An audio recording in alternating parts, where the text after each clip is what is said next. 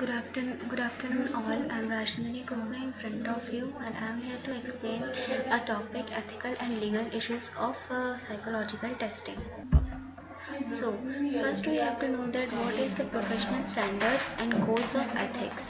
I mean that express the value on which counselors build their practice and provide a framework for responsible test use. To become an effective individuals must be committed to the ethical standards of their profession and follow them in their practice. It means जब भी कोई एक government employ like psychologist या psychiatrist या एक doctor अपनी profession में आते हैं तब उनको उनकी रिस्पेक्ट करनी चाहिए. उनके कुछ रूल्स होते हैं जो उन्हें फॉलो करने होते हैं. लाइक आप अपना कोई पर्सनल रिलेशन नहीं बना सकते अपने पेशेंट से या फिर उनसे अटैच नहीं हो सकते. अगर आप उनकी काउंसलिंग कर रहे हो तो कोई पार्शलिटी नहीं कर सकते. Developed to promote responsible professional practice in psychological testing and assessment.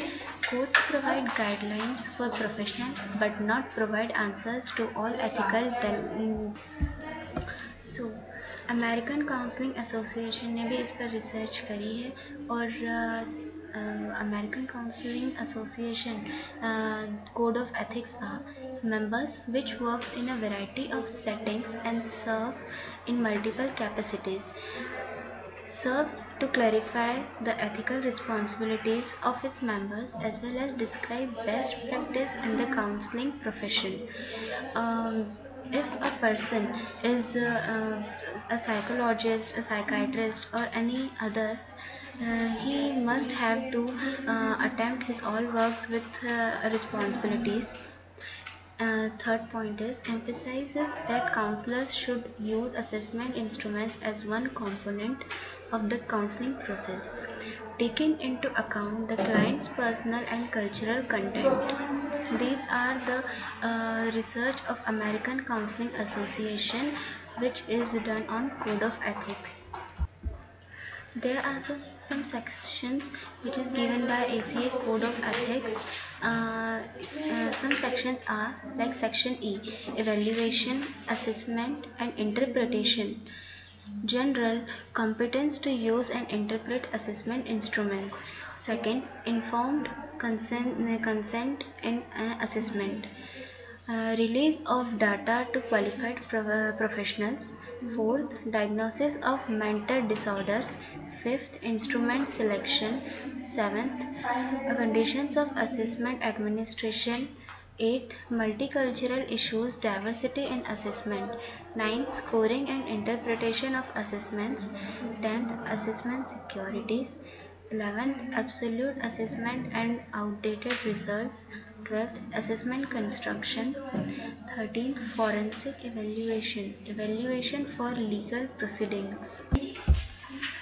There are some research which is done by American Psychological Association which proves that ethical principles of psychologists and code of conduct. Second, consist of 11 ethical standards. Third, known as rule of conduct for psychologists. There are some ethical principles of psychologists and code of conduct. Recommendation should have sufficient documentation. Second, use valid and reliable assessment techniques. Third, obtain information consent. Fourth, do not release test results without client's permission. You can't release the test results of his or her counseling without his or her permission. Follow ethical procedures in test construction.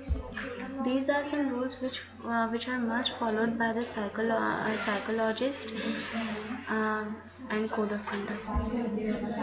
As code of conduct explains that there are some principles which code of conduct explains, like explain test results in client native language. Clients के language में अपने एक psychologist को उसकी जो भी report है जो भी रिजल्ट्स हैं वो एक्सप्लेन करने हैं. Deny use of assessment techniques by unqualified examiners. Unqualified examiners जो होते हैं उनके थ्रू आप एग्जामिन नहीं करवा सकते किसी भी क्लाइंट को. Deny use of outdated test results. Outdated test results जो है उनको आप यूज़ नहीं कर सकते। Scoring and interpreting test procedure must be valid and reliable. जो भी टेस्ट प्रोसीजर होती है उसकी स्कोरिंग और जो इंटरप्रेट करते हैं वो मस्ट बी रिलायबल होनी चाहिए। Use valid and reliable procedures to explain assessment results. Assessment results को एक्सप्लेन करने के लिए वैलिड और रिलायबल प्रोसीजर्स होने चाहिए। Maintain integrity and security of test. किसी भी टेस्ट को मेंटेन करने के लिए किसी भी टेस्ट को परफॉर्म करने के लिए उसकी इंटीग्रिटी एंड और सिक्योरिटी मेंटेन होनी चाहिए। There are some standards for educational and psychological testing. Some standards are: first, American Educational Research Association, which is also known as AERA. Second, American Psychological Association, which is also known as APA. Third, National Counseling on Measurement in Education, that is also known as NCME. These are some standards for educational and psychological testing. There are some responsibilities of users of standardized test, which is also known as RUST.